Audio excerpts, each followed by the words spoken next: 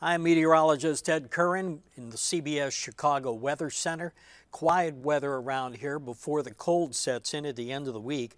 Hour by hour temperatures show you how we climb to about where we ought to be for this time of year, which is freezing, a little bit above freezing. So the low to mid 30s, about where you would expect to be.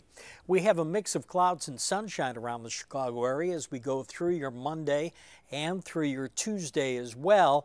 And then Wednesday morning, we're looking at a real clear off of our skies for bright, sunshiny weather.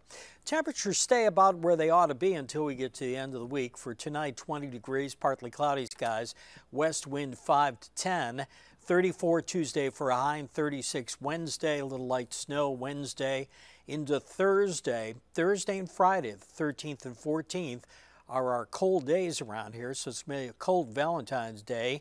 But our temperatures climb quickly and nicely, and by Sunday, we're up to about 40 degrees or better, probably hitting about 42 degrees by Sunday. So the very cold air around here for a couple of days is only around for a short time.